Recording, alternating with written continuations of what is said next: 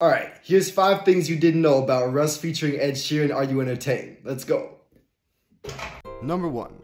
The intro, Are You Not Entertained, is Russell Crowe's voice from the movie Gladiator. Are you not entertained? Number 2. The collab came together initially because Ed and Russ ran into each other at a restaurant called Carboni. They ended up having dinner together and making plans for the song. Number 3.